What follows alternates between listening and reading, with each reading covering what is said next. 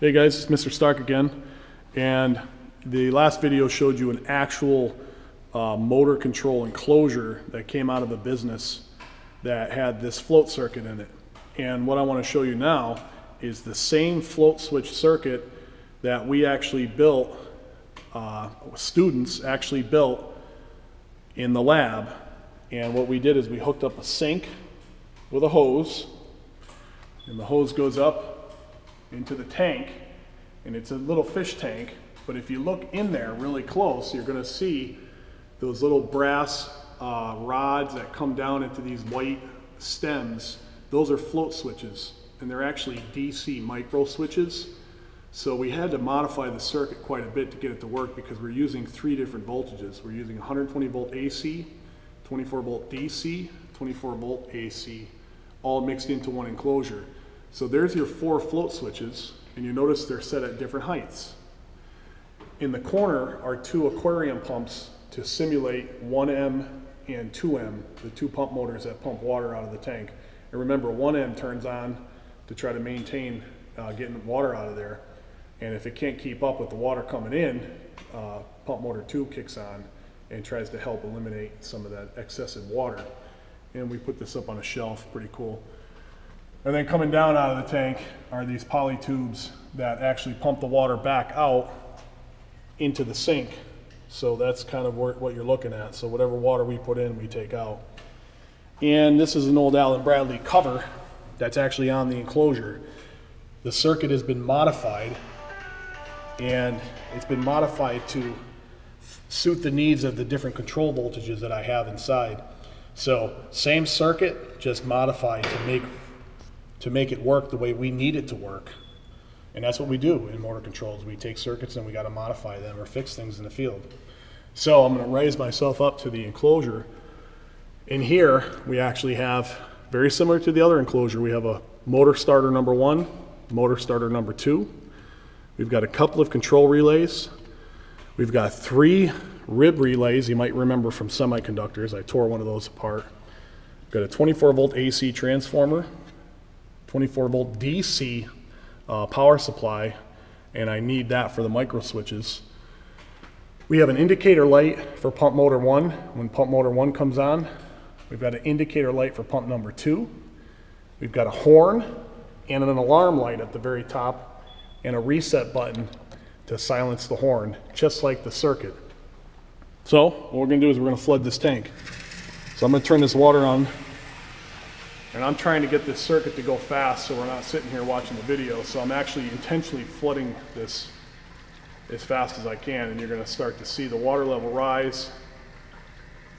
And as this water level rises, remember float switch 1 simply brings power to float switch number 2, and it's also acting as a final float switch to eliminate all the water. So right now float switch number 2 is activated. It's pumping water out. The indicator light's on. The contactor's pulled in.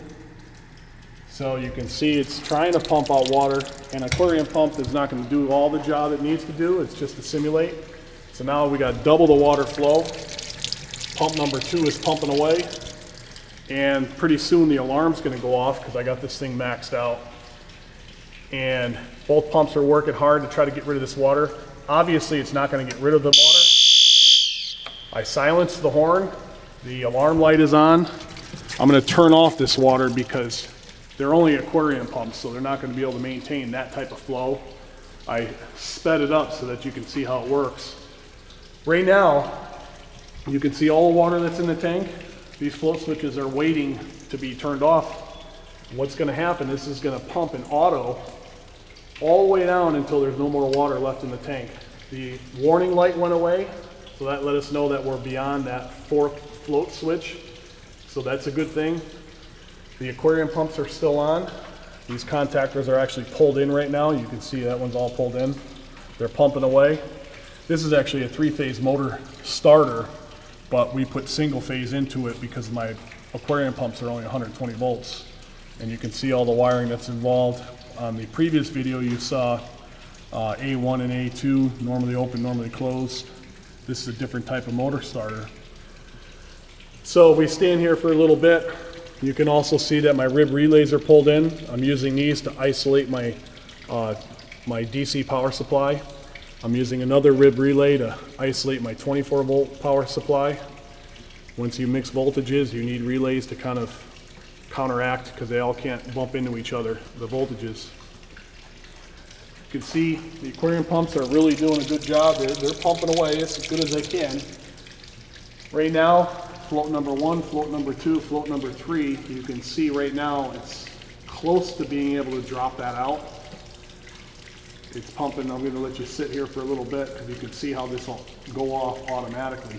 I think the impressive part about this circuit is we mimicked something in the field and we made it work with real life miniature parts so that you can see it work in person. Right now that water level's almost dropped below that float, so close.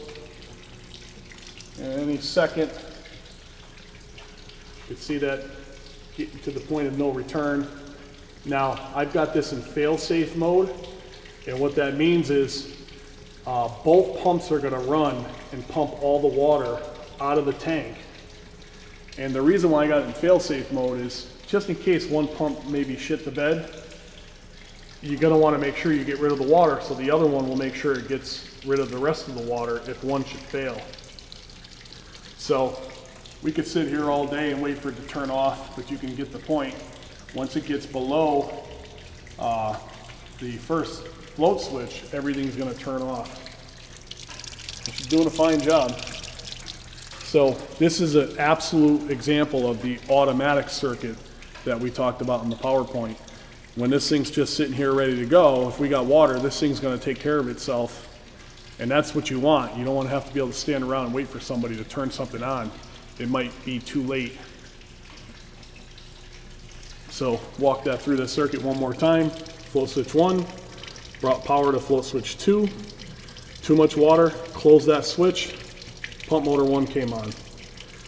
Pump motor 1 can't maintain getting rid of all that water that fast because there's too much coming in. Float switch 3 got activated, allowing pump motor 2 to come on. Float switch 4 says, hey, we got way too much water coming in. 1 pump and 2 pump can't maintain all this flood that's coming in.